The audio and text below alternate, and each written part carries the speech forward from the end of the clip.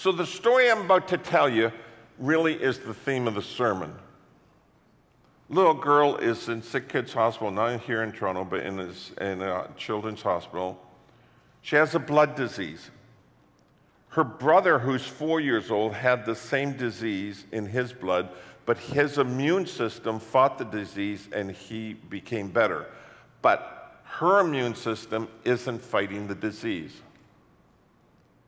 So the doctor sits down with the parents and says, look, we have a problem, but here's the solution. If your son, who's 4 years old, gives your daughter, 8 years old, a blood transfusion, she will get better. But here's the thing, we need the 4-year-old to agree to the blood transfusion. So the parents and the doctor sit down with the little 4-year-old boy trying to get him to understand this, and they said to him, you have to understand that your sister has the same sickness as you, but your blood worked to get you better, but her blood isn't working to get her better. And if she doesn't get better, she's going to go see Jesus, and she will die. The little boy is sad. The parents say, but there's a solution. If you give her your blood, she will live. And the little boy, with a smile on his face, said, yes, she can have my blood. So they took the little boy and the little girl into the room, and they laid them down on a bed together. And they took the wires and the tubes and all the medical stuff, which I don't know how to describe, and they put them in the two children, and they started the transfusion. The little boy laid there quietly because he was told not to move, and he watched his blood go out of him and go over into his sister's, and he smiled. And 5 minutes into it, all of a sudden, he became terrified. And his mommy looks at him and says, what's wrong, sweetheart? And he looks at his mommy and says, so when do I die? See, the little boy wasn't told that it's just a blood, they're going to take just a little bit of your blood. He thought he was giving all his blood so that his little sister could live. Here is one of the greatest things that's paralyzing a Christian in Canada today. It's courage. People are so opposite, discouraged. People are just opposite to courage. If you notice courage on your screen, you will see that courage affects nearly all parts of your life. Achievement, inheritance, activities, fitness, taking a risk, being a leader. You can never be a leader without courage. Being led by the Holy Spirit, being able to take an adventure or a challenge. And if you don't think taking up your cross daily is a challenge, then you haven't taken up your cross. And what has happened is we have become so comfortable with doing church and being religious and looking like we're Christians, we have missed out on probably one of the greatest things God wants us to have. Are you ready? Courage. In Acts 27, Paul is in a storm on the ship. He's being taken to Rome to explain to the emperor about his Christianity. And all of a sudden, it's been a few days now, the ship is just tossed around, they think it's going to sink.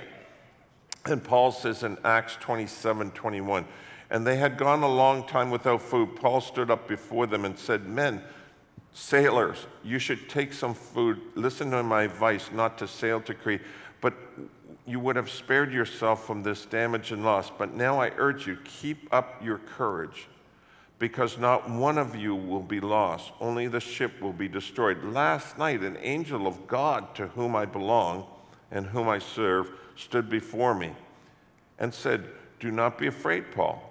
You must stand trial before Caesar, and God has graciously given you the lives of all who sail with you. So keep your courage, men, for I have faith. Did you hear this? For I have faith in God, that it will happen just as he told me. Nevertheless, we must run aground on some island. This is how I look at godly courage. Godly courage is doing God's will because you are trusting him. getting rid of the fear by living in faith. John Piper, one of the greatest pastors going, he writes, Christian courage is the willingness to say and do the right thing regardless of the earthly cost, because God promised to help you and save you on the account of Christ. An act takes courage if it will likely be painful. The pain may be physical, as in war or rescue operation, or the pain may be mental, as in confrontation and controversy. Here's the thing I've learned, and I've learned this so well. Your Christian walk takes courage. To be able to stand your ground, to be able to stand up at work in a diplomatic way, and to be able to make sure they know that I live by Christian principles. To be able to work with family members or even friends where you have the courage to have the standard that is biblical versus the standard that is not.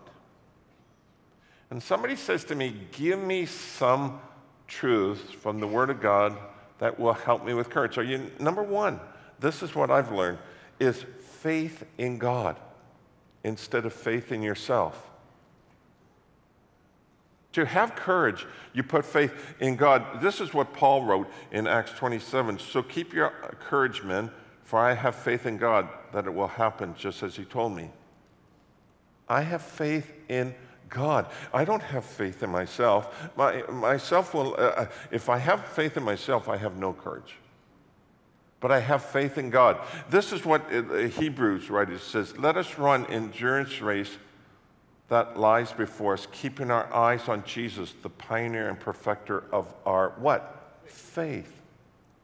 Now, what happens is the writer of Hebrews is reflecting back to Peter walking on the water. Remember, this is one of these stories which, if I was one of the disciples, I probably would kick myself for the rest of my life. Here's 12 of them, and Jesus said, come. And Peter gets out, and he keeps his eyes on Jesus, the author and perfecter of our faith. And see, you can have your own courage, and it will be temporary. But you can have the courage like Shadrach, Meshach, Abednego, and Daniel, and all the great people in the Bible, who even the guys in Hebrews who saw it in two, they kept their eyes on Jesus, the author and perfecter of your faith. And here's the craziest thing, you'll be able to walk on the water. How many times have I not had courage because my eyes were on something else other than on Christ? And this leads me to number two, do not let circumstances or people control your faith. Let God control your faith. Do not let circumstances or people. Let me give you an illustration. A number of years ago, I was here at the church, and I received a phone call from Promise Keepers Canada, which is a men's organization, huge. And they said, we would like you to speak at the Hershey Center in Mississauga. There'll be 4,300 men. As soon as they said that, I thought, I don't think so. And all of a sudden, then they said, and guess what? We want you to be the first speaker. You're going to kick it off. Who else will be speaking? And then they started telling me these NFL football players from the States and these big pastors from the States and a movie actor. They're all going to speak after me on Friday, Saturday. And it's like, you're the only Canadian. And you're first. And I said to them, well, I need a couple days to think about it. I got off the phone. I said, there's no way. I mean, the fact is this, you don't preach when Elvis is coming behind you or the Beatles. I don't know anything for young people, sorry. And all of a sudden, I started to go to number 3. I started to read Scripture. This is what I read. Be strong in the Lord and in his mighty power. But then I twisted it. Billy, when you get up in front of those 4,300 men, forget the NFL, forget the movie star, forget the big preachers. Be strong in the Lord. You're not going to stand up there in yourself. You stand up there in yourself, you're going to just fail. But if you keep your eyes on Jesus, and all of a sudden courage started. Listen to this, okay? Deuteronomy 31, be strong and courageous. Do not be afraid or terrified because of them, for the Lord your God goes with you. And I was terrified of the 4,300. I was terrified of who's preaching with me. The Lord gave this commandment to Joshua, son of Nun, be strong and courageous, for you will bring the Israelite in the land I promised you. Joshua 1:7, be strong and courageous, be careful to obey all the laws of the commandment servant. Here's one, Joshua 1:9, have I not commanded you, be strong and courageous? 1 Chronicles 28:20, David also said to Solomon, his son, be strong and courageous and do the work. Do not be afraid or discouraged, for the Lord your God, my God, is with you. And all of a sudden, I just started reading Scripture, and I phoned them back that day and said, sure, let's do it. Now, just so you know, for some of you who are hyperactive in God, it didn't happen. I got to the Hershey Center, and what happened is, I know some of you think, and God gave you such boldness and confidence, you were jumping out of your skin, you could have taken on Goliath. No. What happened is, a half an hour before I was supposed to speak, I looked out and saw 4,300 men, and their faces were like vinegar. And all of a sudden, the fear, the discouragement, not encouragement, but discouragement. And it was like, oh God, just call the rapture, get me out of here. It's time for, okay, let's do something like, and you know how many times I went to the bathroom before I got on the stage? I did not know I had that much stuff in me. Okay, I remember them announcing, ladies and gentlemen, would you welcome Billy Richards. I turned to the guy, I said, do I have time to go to the bathroom? No, they just called your name, get out there. And he gave me a little push. And I got out there and I looked at 4,300 men, and you would think all of a sudden Jehovah Jireh would come down and I would be bold in God. And I looked at them and I go, good evening. And all of a sudden, I just put my eyes on Christ because I knew I was dead meat if I wasn't. And the Lord started to use me. Faith in God, these people, the circumstances aren't going to control me. And I'm going to stand on the Scripture because faith comes by hearing, are you ready? God's Word. So somebody says to me, give me the homework, give me the application to take home so I can do something. Are you ready? Number one. If this is not true, I apologize to you. But I think in my heart, my own opinion, every one of us in this room has one area of our lives where we do not have the courage of God.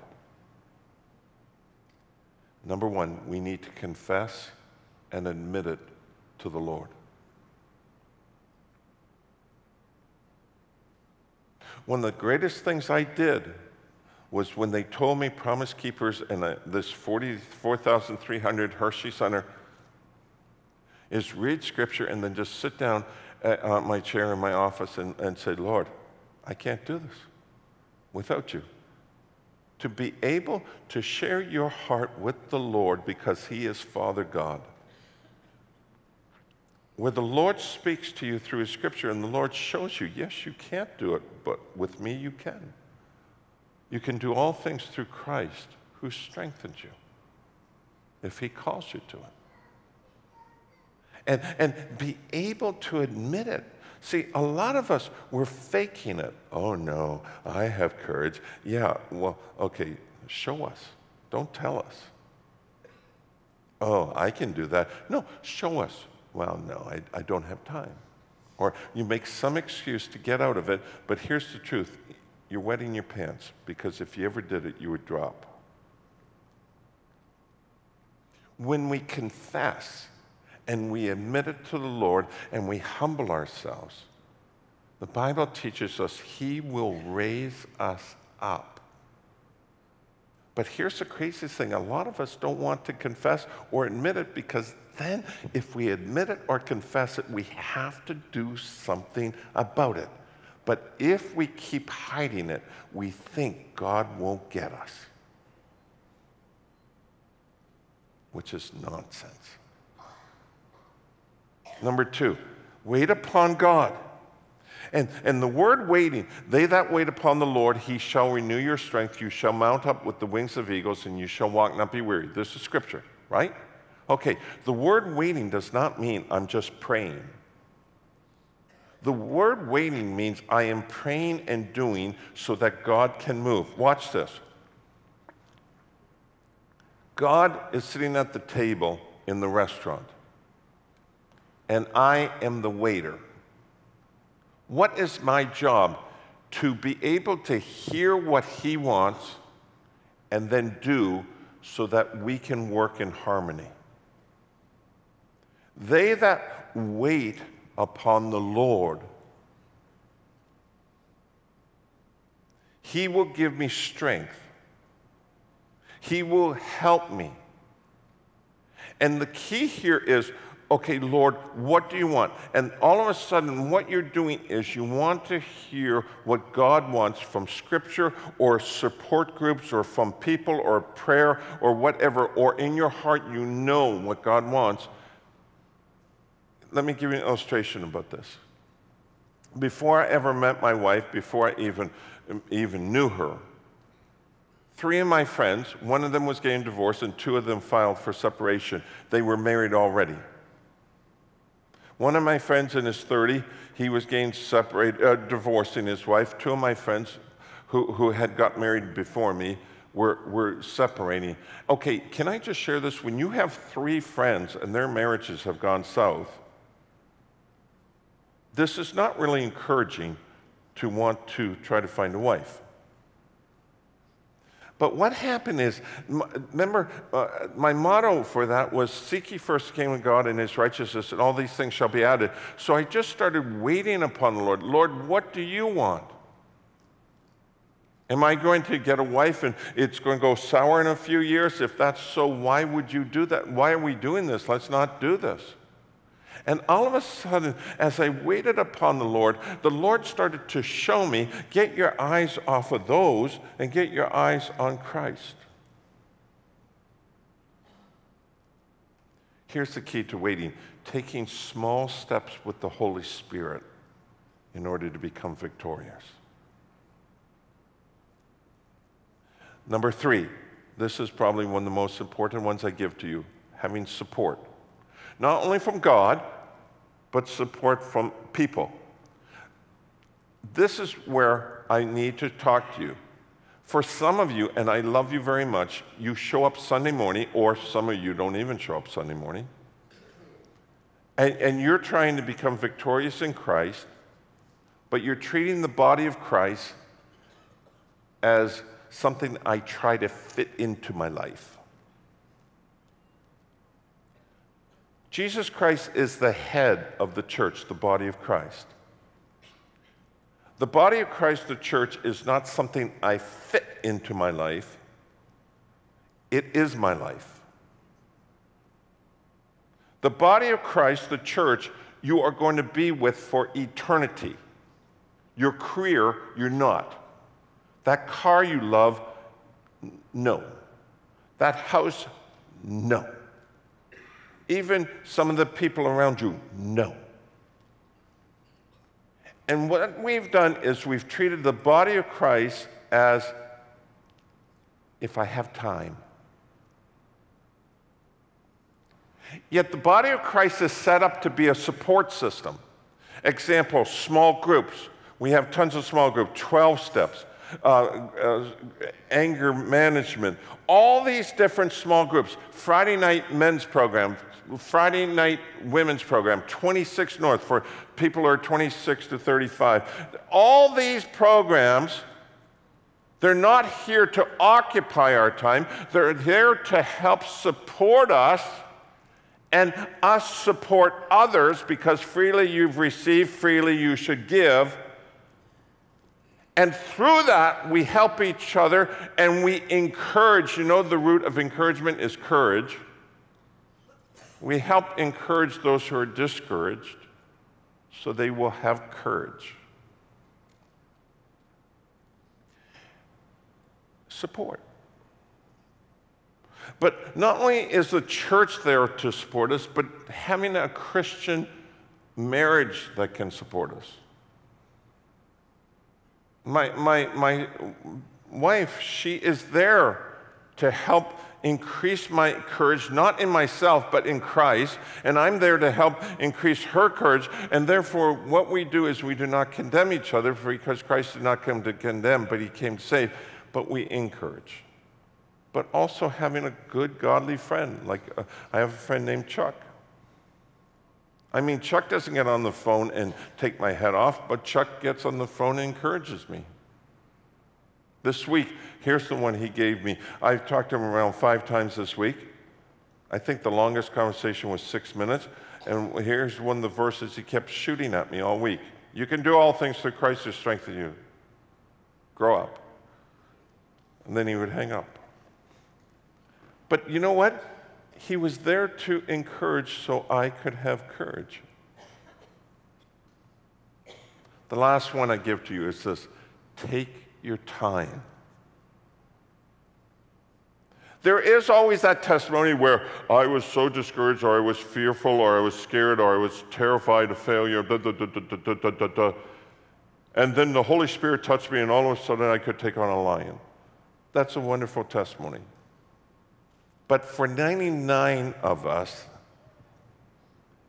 it's baby steps in the Holy Spirit.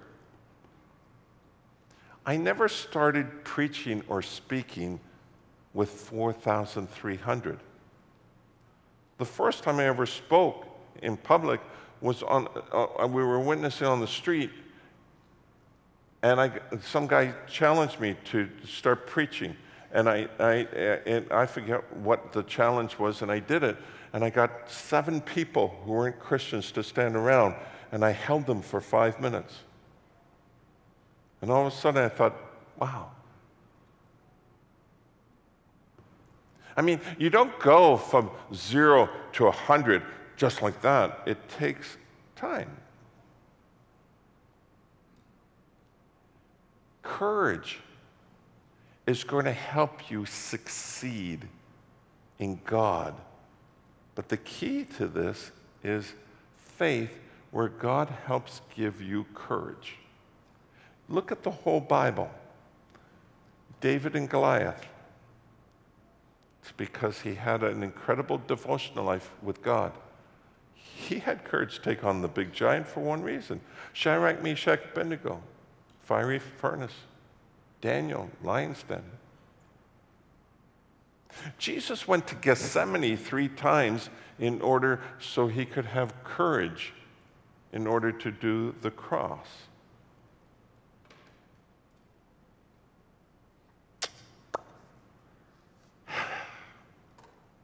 I love this. Here's my story.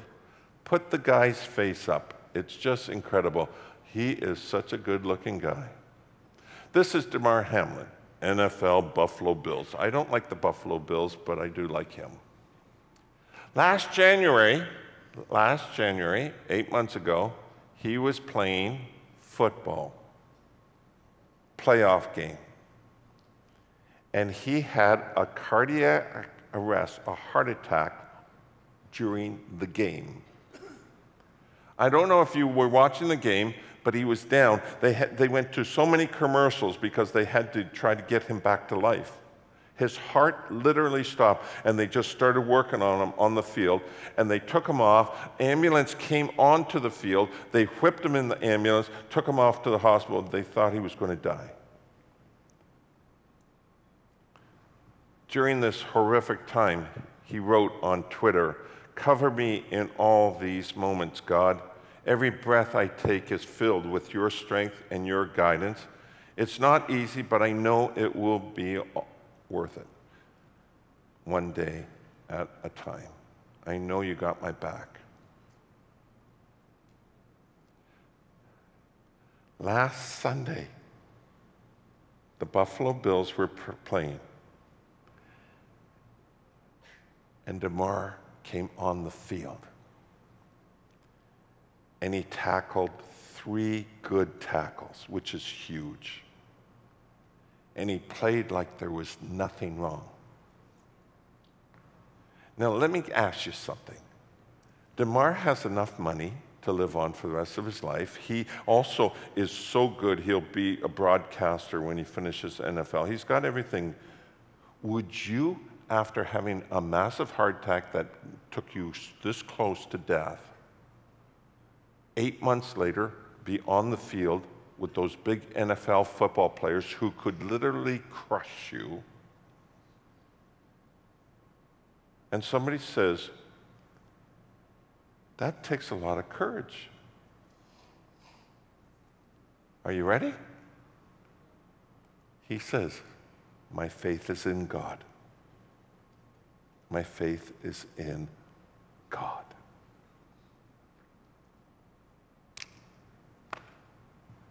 Some of you, you need to witness. You don't have courage. Some of you, you're terrified to speak in tongues and be filled with the Holy Spirit. You need courage. Some of you, well, you know, I'll get this close to God, but I don't want to get any closer. You need courage. Some of you, you know God wants to use you more in business and success in business, and yet you don't have courage. Some of you, you know that your marriage needs to get closer to God and closer to each other, and you know you got to give up stuff. You need courage. Courage will stimulate leadership, courage, adventure. It will encourage.